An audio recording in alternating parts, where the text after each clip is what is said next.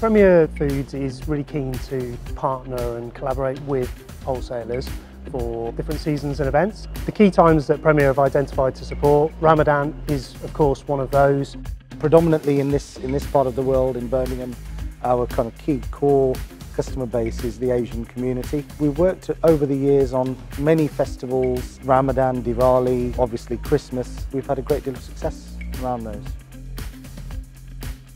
Premier Foods have supported it in a way by understanding the concept of Ramadan. By understanding that, they've understood that there's an opportunity to be had around their various products, and we've over the years helped them with that.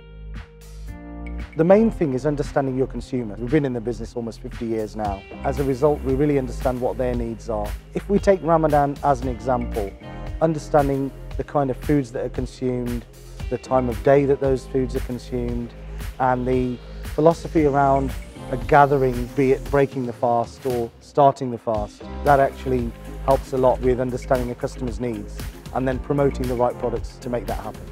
Getting the right range into a wholesaler is really important, and getting the right pricing is important, and then we can work together to maximise sales by understanding the local retail environment and understanding what the retailers want and hence what shoppers want. Within the Premier Foods arena, we have Bird's Custard, Bird's Trifle, McDougall's Flour.